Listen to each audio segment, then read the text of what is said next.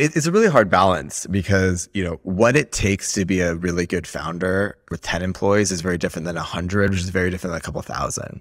In the early days, you need to be like dictatorial. You need to be extremely opinionated. Consensus is the worst. And then when you're 1,000, if you're a micromanager and you're trying to make every single decision, it's going to be terrible. And so as a founder, you need to make this shift to like, hey, when is it my decision versus when I'm empowering people? And I think a lot of people don't really succeed in that transition. If you look at Zenefits, if you look at Uber, you had these founders that were just like exceedingly incredible up to a point, and then they just didn't morph well enough.